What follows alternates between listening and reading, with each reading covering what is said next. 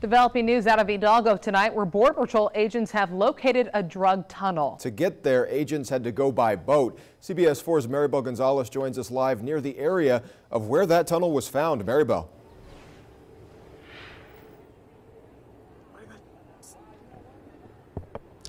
Chris, Nicole, federal authorities first discovered the tunnel just down the river from where I'm standing right here in the city of Hidalgo. Tonight, we're getting a first-hand look of what that discovery looked like. Take a look at these images obtained by a CBS 4 source. According to authorities, the tunnel was constructed at the bottom of a 30-foot cliff near the Hidalgo County Drainage District 3 pump station.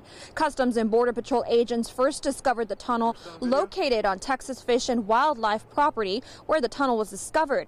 According to a source, White House officials may have been shown these same images when the president was visiting. Now, the tunnel is only accessible down the river by boat. We will continue to update you as details become available. Reporting live along the U.S.-Mexico border, Maribel Gonzalez, CBS 4 Valley at 5.